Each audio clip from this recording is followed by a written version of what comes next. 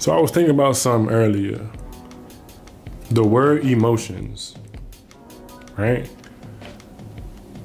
Most of the word consists of motion. In between the E and the S, motion meaning movement, fluidity, dynamic shifts, ebbs and flow of energy, like movement. It's like things are supposed to change when they're in motion.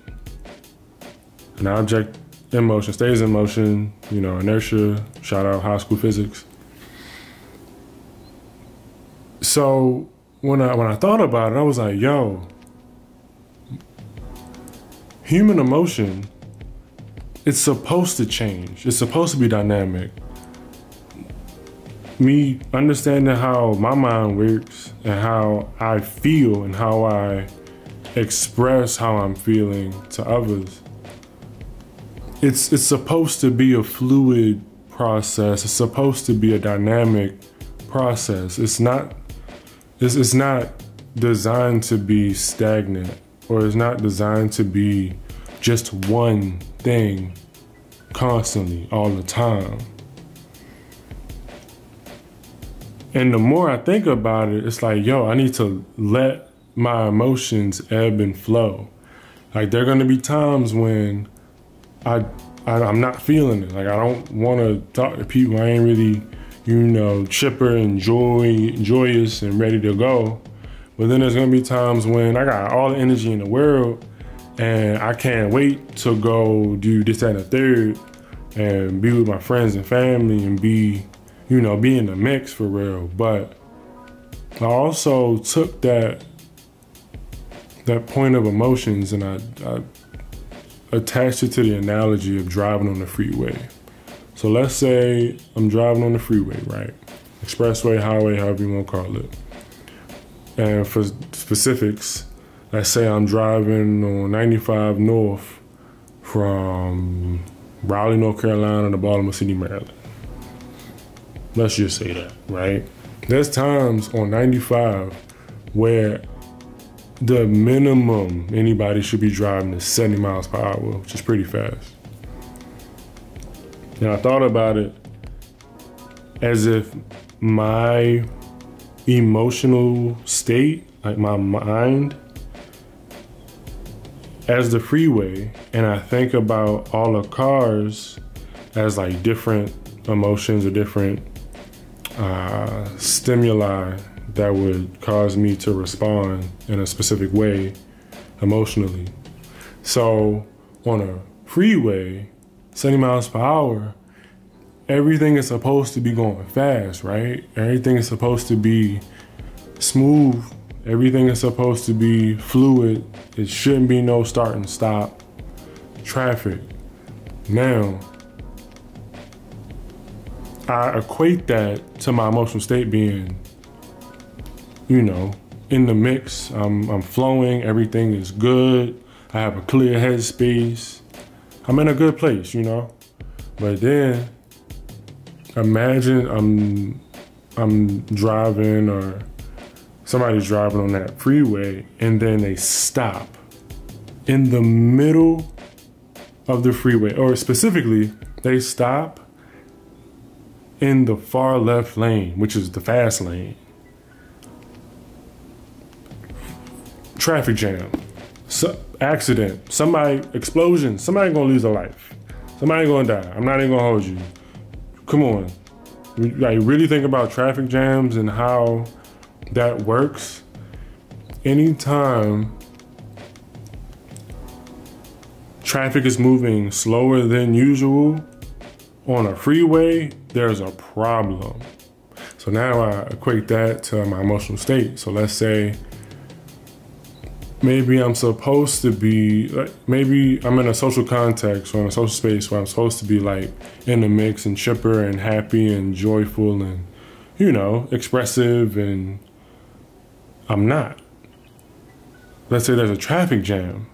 Let's say that I'm just not feeling it. I'm not excited. I'm not happy to be in that space. And maybe there's just an emotional traffic jam because like there's slow movement, slower than typical, or there's no movement, it's stagnant. Like I'm emotionally constipated. Like it's something is a little bit off. So when that happens emotionally, internally, that is also showing externally. Like people can sense it if they're paying attention. Or the way I express myself may not be typical and people can sense that and they'd be like, something's a little bit off. Is he okay? But understand that even on the freeway, whenever there's bumper to bumper traffic, there's stop and go, there's heavy congestion, or there's just straight up, the freeway becomes a parking lot because of something tragic that happened. Eventually what happens?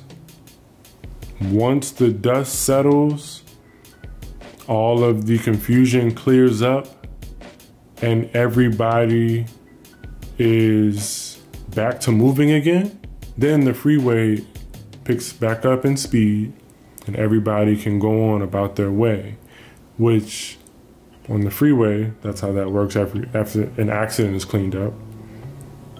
Same thing happens in my emotional space. Once I get past a rough patch, a speed hump, a dark place in life, and by dark I don't mean like insidious or evil, I just mean sometimes a dark space can just be a space of uncertainty, where like when you're in the dark, you're not sure what's gonna happen next. You can only control but so much when you don't know where you are or what's in front of you or what's behind you. So bringing it all together, like I'm learning more about how my emotions work, and then also how to have empathy for other people and understand how their emotions work, and how sometimes it can be stop and go traffic for somebody else. Sometimes it can be heavy congestion for somebody else. Sometimes it can be, smooth sailing. Everybody pushing 75, 80, 90, 110 miles per hour on the freeway. And it's all, it's all good. So, key points. I'm learning that my emotions are supposed to move. They're supposed to ebb and flow. They're supposed to change. And it's okay. Another key point, understandably, there are situations where people may be emotionally imbalanced, and that could be because of a mental imbalance. And it can be where, medication might be necessary to help with that. And that goes along with like mental health and emotional health, and understanding that our brains are very complex freeways, and a lot can happen up here, whether we want it to or not. Another key point, I'm learning to be more empathetic for other people and their emotions, and letting people emote however they see fit, however they're used to emoting. Now, sometimes that can be a dicey situation. Sometimes it's not the best way to emote, but sometimes people don't have any other way of processing their emotions, and they're just doing the best that they can with the tools that they have. And that's a very difficult thing to reconcile sometimes, but I'm learning how to process it, where it's like, just because somebody doesn't meet my expectations for how they should feel about a situation, don't mean that they're inherently wrong for how they feel. So that doesn't mean I'm inherently right for how I feel / how I interpret how they're feeling or how they're emoting. So I'll leave you with this. Let your emotions move. Let them ebb and flow. Let them be fluid. And also extend grace to others and allow their emotions to move and be fluid.